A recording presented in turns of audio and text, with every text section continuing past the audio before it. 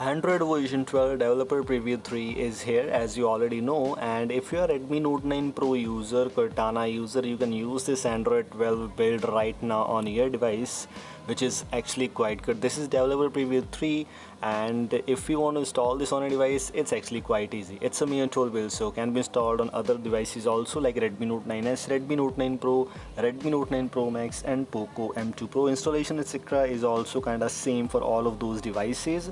But now let me share with you some things. Can you use this as a daily driver? Of course not. It's developer preview 3, but you can simply experience some new features. For example, the feature which you're seeing right now on your screen is actually the ripple effect.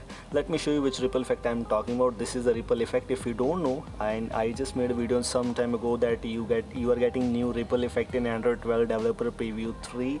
In that video I already shown you these things, and now we have installed the real Android 12 developer preview 3 on our device, including that new notification UI, as you already know. And in this new notification UI in Android 12 developer preview, it looks actually quite good. The notifications are arranged, and now if you compare it with the Android version 11, honestly these are far better than that. We have new kind of UI in the notification panel, and like that, if we talk about the quick settings, the colors are a bit of changed, and you don't know about that, it's actually quite easy.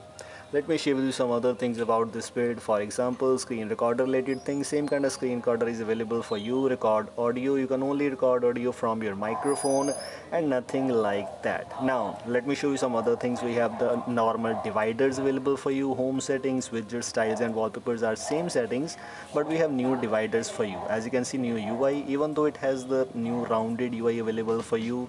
Add app icons to home screen. Version is showing as version S, but the thing is, it's kinda Android version 11. Android 12 is not officially available for all of the devices, and also Pixel Launcher is only for the Android version 11. If you see, it will show you the version S, but everything else is just kinda same like Android version 11. There are no major changes, by the way, but yes, if you're still looking to install this is the Pixel Launcher you get by default, or you can see pre-installed in this latest Android 12 developer preview 3. Now moving on to some other things in this build. For example, this is the UI, and these are the icons, these are the apps you get pre-installed.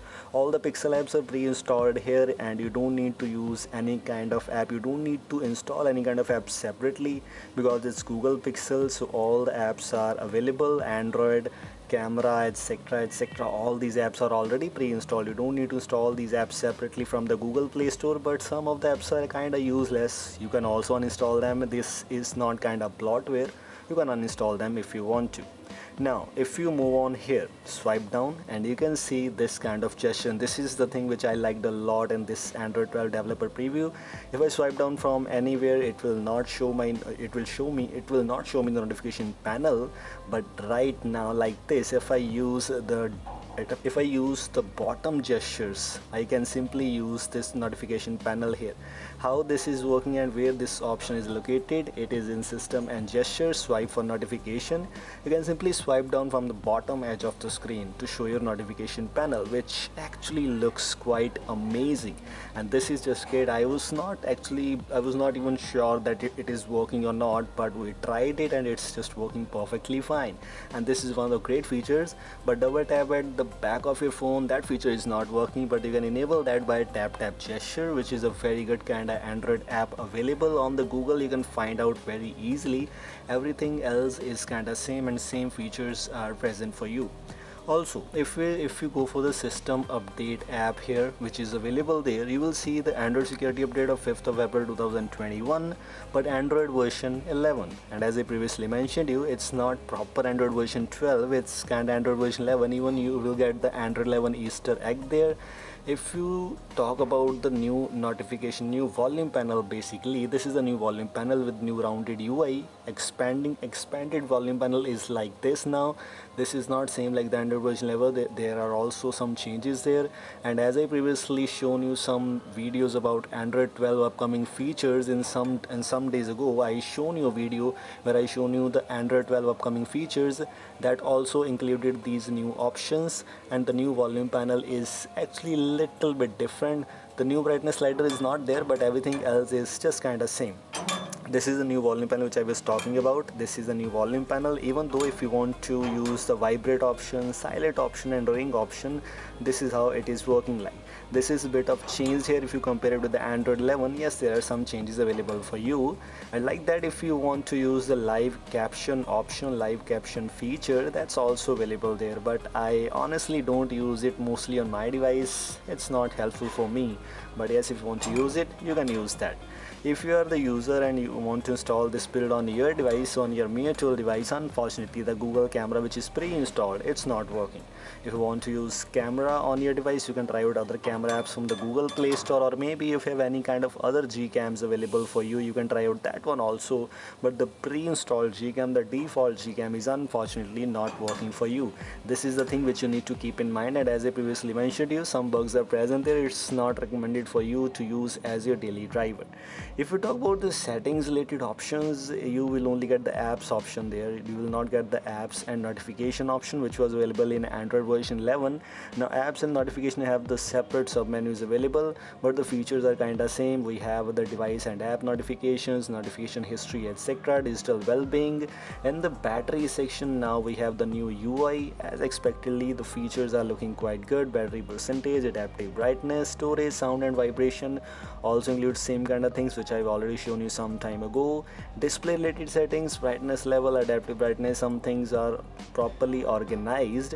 Auto rotate screen, it also includes the increased touch sensitivity option, which I didn't found it useful till now for me actually. And the styles and wallpapers, as expectedly 6 kind of styles pre-installed for you. I don't use them most of the times, but yes, these are present for you. Doesn't include face lock, but fingerprint is present for you. If you want to use it, it's just up to you. You can use it on your device if you're looking to install this. Privacy related things and everything else is just kind of same. Device personalization, accounts, Google, system, about phone, these were things I just wanted to let you know, and you can use these things on your device if you want to. Everything else, maybe I have shown you. Top have the accounts option. If you're looking to install this build on your device, it's just kinda same. How you can install this, link for the files is in the description. If you use it, you will see encrypted storage. First of all, click on wipe and wipe all these main partitions.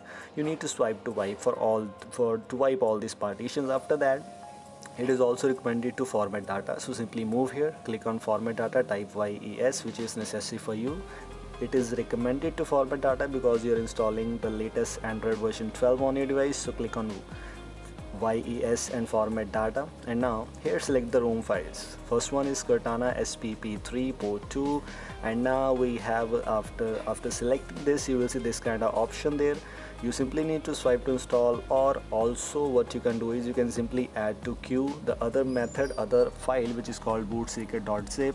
All these files simply need to use. Click on reboot. You are good to go. This is all. Thanks for watching. Goodbye. Have a nice day.